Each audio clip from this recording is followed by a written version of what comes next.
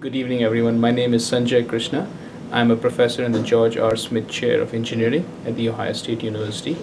I recently joined Ohio State in the Electrical and Computer Engineering Department and part of the Materials and Manufacturing Discovery Theme in Energy and Environment. And the goal of our research is to develop next generation infrared detectors and focal plane arrays and find their applications in novel areas such as medical imaging, food and safety, and energy and environment applications. So our group is looking to hire good people who can do everything from materials all the way to developing the next generation infrared cameras and subsystems for thermal imaging applications.